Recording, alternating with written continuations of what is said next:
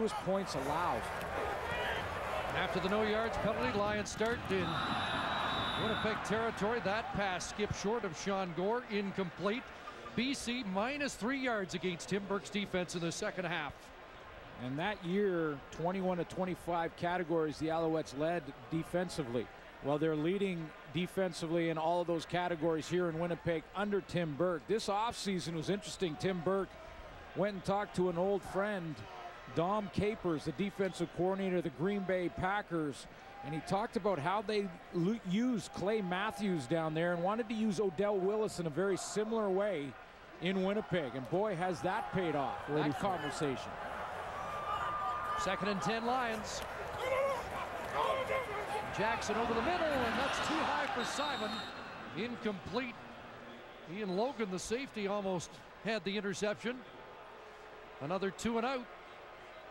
And they're still minus yardage-wise in the second half. But the offense is going to stay on the field with 8:05 to go.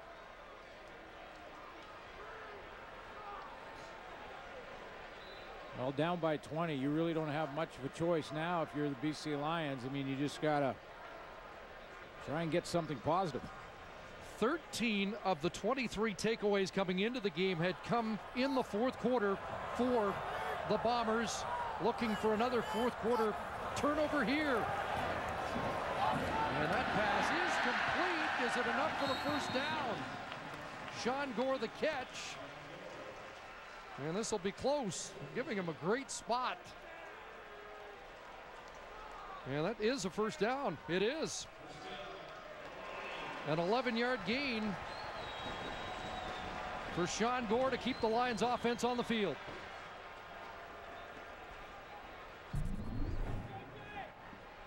It was a similar play. They tried to get the ball to Geroy Simon on the overthrow. Pressure in the face of Jarius Jackson again, and pretty precise route run by Sean Gore.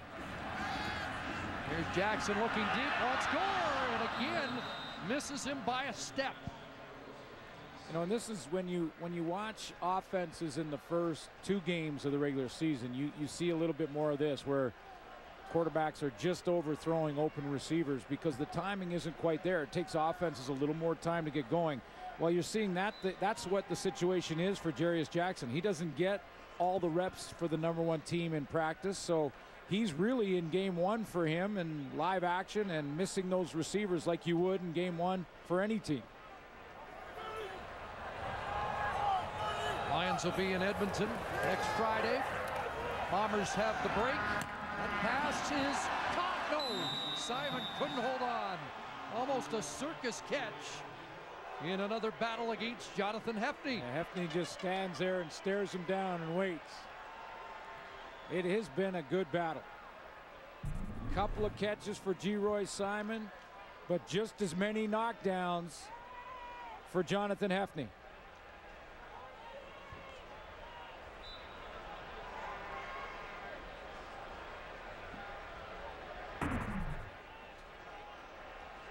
He thought about it. Yeah, thought about challenging that. I was interested. You have to survive contact to the ground. And now he is going to throw it out. Take a look. I'm surprised. I'm surprised he bothered. But well, at the command center made the final verdict. Didn't look like a catch from this point of view. Well, he has possession of the ball when his knee touches. So you have to survive. He doesn't have possession yet. Now he has possession. His knee touches. But does he use the ground to try and help? Does he even trap the ball? That's what I mean. Use it to help trap him, the ball there. BC is challenging the ruling of an incomplete pass on the play. And we'll review it. As he rolls here, the right hand comes off the ball pops loose, and you wouldn't think that's surviving contact. And he used the ground to help him. So I don't think you overturn that one. Well, we've got the opportunity. The Bombers tell us over 27,000 tickets already sold for their next game, August 26th. So you know that's going to be a virtual sellout, and only 500 seats available for the Banjo Bowl, and that will be off the hook. After review, the ruling on the field stands. It was an incomplete pass.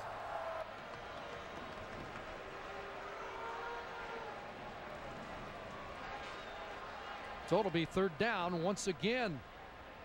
Been able to convert once on 3rd and 10. And consider this too, the Winnipeg Blue Bombers lost by 1 point. Their only loss of the season to the Calgary Stampeders on a field goal that missed by inches, or they're perfect. There's Jackson under duress, trying to get outside, and he's brought down. Another turnover on downs. Another turnover created by the Bombers. Jason Vega dropping Jarius Jackson. No Doug Brown, no Dorian Smith, no problem. I mean, Jason Vega's played well. He's rotated in. How about Bryant Turner, who's made some plays? We've seen Kenny Maynor. Odell Willis is a mainstay. I mean, they are buzzing. The Winnipeg Blue Bomber defense swarms. That's the word that's used in football when you're just constantly dodging white jerseys. It doesn't seem to matter who they substitute in there. They're flying around. 5 turnovers on the game for the Lions. And now the Bombers are plus 19 giveaway takeaway in week 7. That's extraordinary. With Pierce in some trouble. But Pierce, there's going to be a penalty at the end of that play as he's tossed down. That'll be a face mask. Alex Brink had been warming up on the sidelines, and I wondered with 5.5 to go whether or not they'd give Pierce the rest of the night off.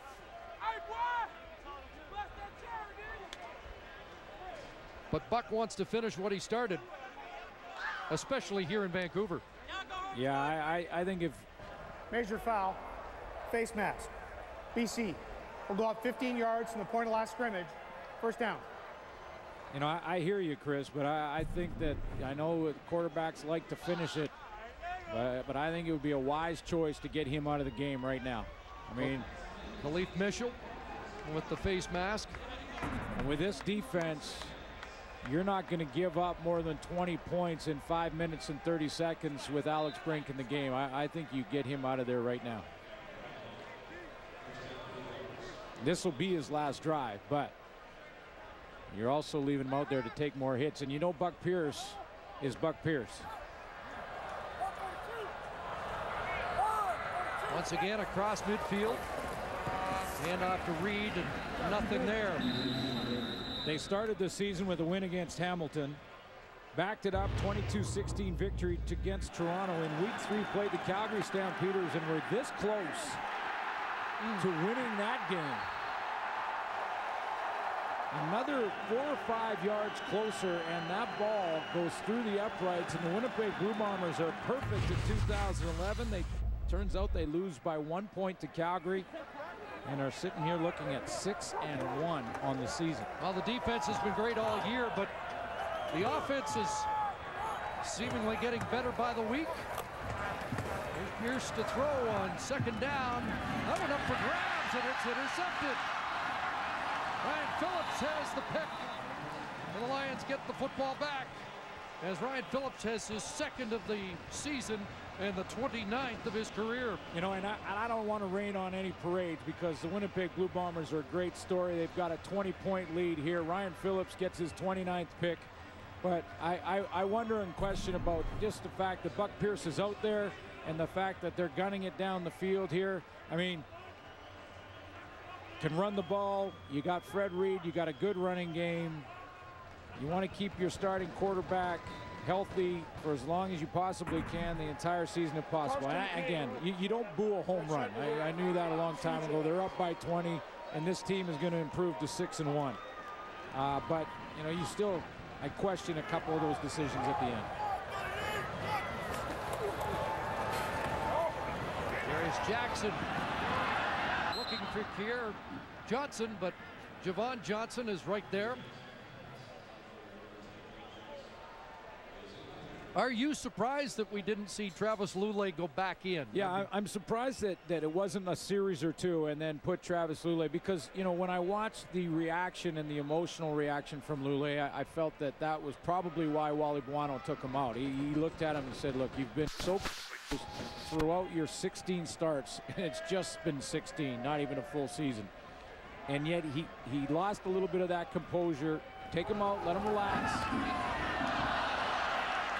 Bruce took it.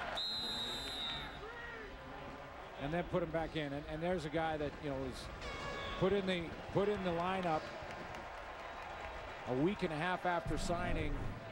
Hasn't made a real impact tonight. Not at all, and needed a couple shots at that football to bring it in. 12-yard gain.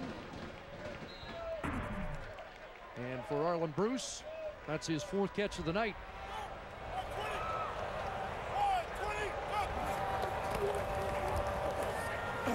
Jackson in trouble, tossed down again.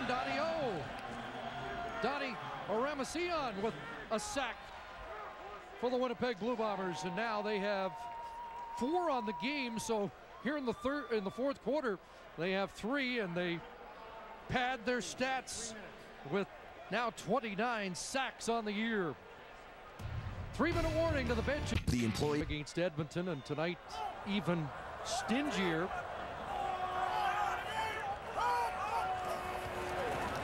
Second and long, Odell Willis can't bring him down, and Jarius Jackson still going. Well, Odell almost kept the quarterback sack streak intact here, but Jarius Jackson got away and picks up 11, and the Lions look at another 3rd down. Still coming hard, 20-point lead.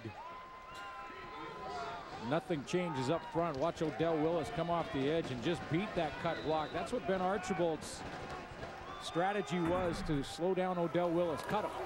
3rd and 5, and another sack, a loose ball, and they're going to rule in the grasp or incomplete. They want to. Paul LaPolice out in the field told Marcellus Bowman to take the ball and run it into the end zone because they may challenge this. And Winnipeg has run the football into the end zone, and now let's see if they get a challenge. Well, and I don't know if they would give him the yards anyway, because I did hear a whistle at some point to stop the play. And once the play is stopped, you can challenge and give possession. There's Kenny Maynard. Ball loose, and you see Bowman here. He takes a look. Paul LaPolice is about 10 yards out on the field, and he's still out there. Got the game face on with a 20-point lead and under 2.5 minutes to go, but there was no challenge, and it's a turnover on downs. And I'm really surprised Buck Pierce is still in this game.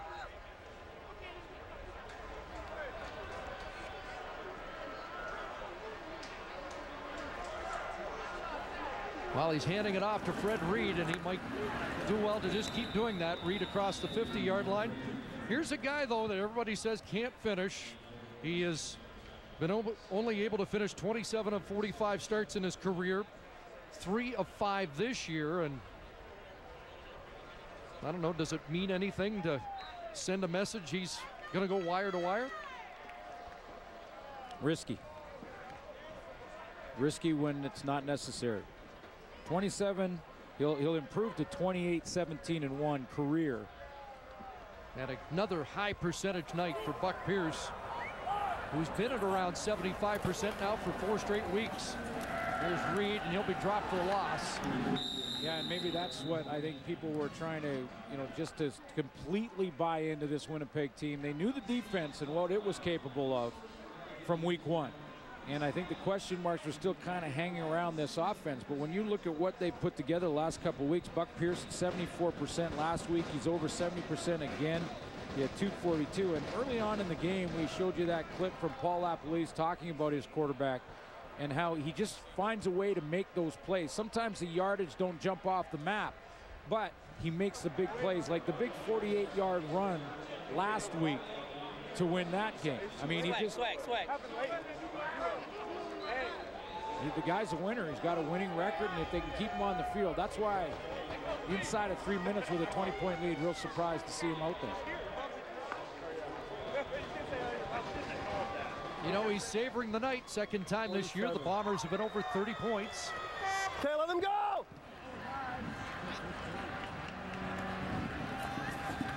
Here's Pierre Johnson showing his speed, and it is Mike Renaud that has to bring him down at midfield.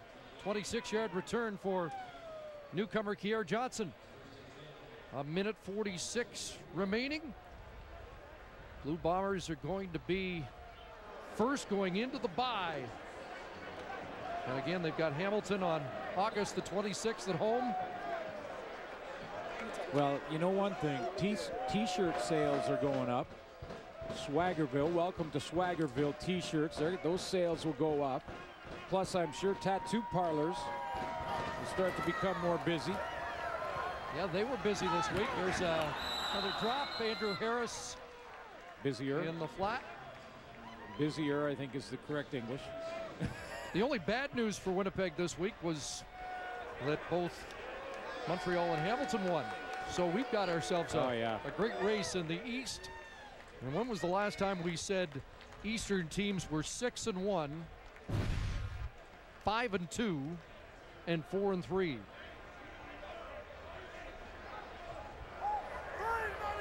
And the Argos, the Rough Riders, and the BC Lions all off to slower starts than I think anybody anticipated. Jackson going deep. Akeem Foster. Touchdown.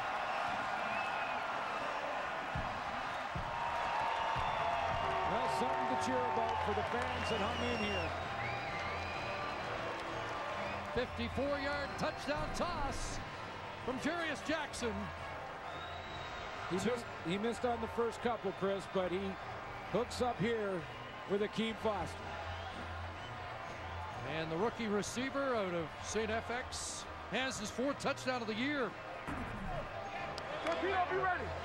Torpedo, be ready. Ready. Torpedo, ready. Here we go. Torpedo, ready. Well, the hands team getting the alert on the Lions bench. Foster the catch, and McCallum the extra point. He got still. Well, it likely won't change the outcome, but it will be one of the Akeem Foster highlight reels. And this will be one that he tapes this game. He'll bring it home. He's a wide receiver, does that deep post, and Jarius Jackson puts nice air under this ball so he can run underneath it. He's got good speed, a long strider. Again, another one of those young Canadian receivers that are starting to make an impact in the CFL, and there's a handful of them. Unless the Lions add more points, it'll be the 5th time this year in 7 starts Winnipeg's held their opponents to 20 or less. Fern Kashawa was shaken up on the extra point play, and he's getting help to the sidelines. So a minute 32 left, and the short kick team comes onto the field. I thought the CEO of Swaggerville there was going to call a board meeting, or boardroom meeting there, and say, hey, we may have this game wrapped up, but I don't want to give away big plays like that either. Where y'all let out some guys? Or is he just booking his restaurant for later tonight here in Vancouver? I think that might be closer to that. Doesn't look overly perturbed by that last Lions touchdown. No, he doesn't. So McCallum can put this one up and about 10 yards deep. Up for grabs, and it's grabbed by the Bombers. Terrence Edwards comes down with the football, and the Bombers offense goes back out. Oh, and Buck Pierce is going to go wire to wire. Finish. He's going to go wire to wire. Now he's just going to hand it off a couple times here.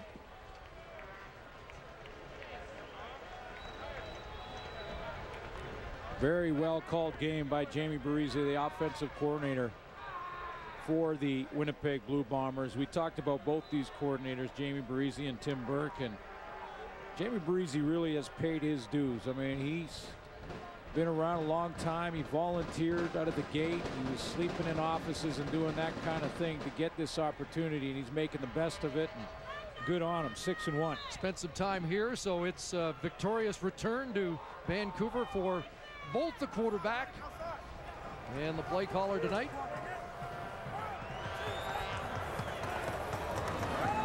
And off to Reed left side, and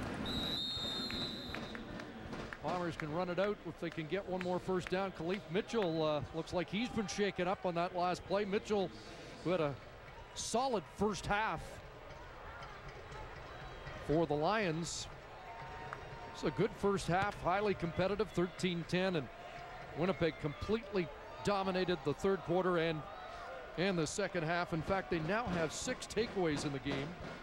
Well, and when you looked at that first half, Chris, it was a good competitive first half, a 3-point game, I believe, when they went in at halftime. But a few mistakes took some big plays off the board, a couple of penalties for the BC Lions, and Paul LaPolice's defense will take advantage of that.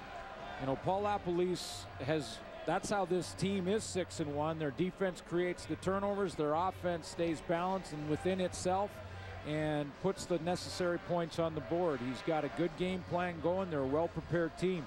And he took advantages of those BC mistakes. I mean, it was a competitive game until a couple of penalties took some big plays off the board for the Lions. The Winnipeg Blue Bombers grabbed momentum in the third, as you mentioned, and they just took off with it from there. They now have, on the year, 29 takeaways and 30 sacks. And we're just about to finish week 7. They swarm. And there they go. And they've got swagger. They've got some swagger. He cramping too. And Odell Willis. Swag. Odell Willis started the game with that dance. And he's ending it. Coming to you from the country, baby. Alabama, that is. Well, through 7 weeks, he is probably a consensus pick as the top defensive player in the league. Rick Ross right there, man. Hey, Rock. Give him Ross like this. You know what, and Paul LaPolice, although he is trying to, I think at times, contain a little of that Swaggerville stuff, he wants his team to enjoy it, and you should. Here's Reed, breaks a tackle. He said he only wanted to hear them talk on game day. He said this was a business trip, and boy, did they stick to their business tonight.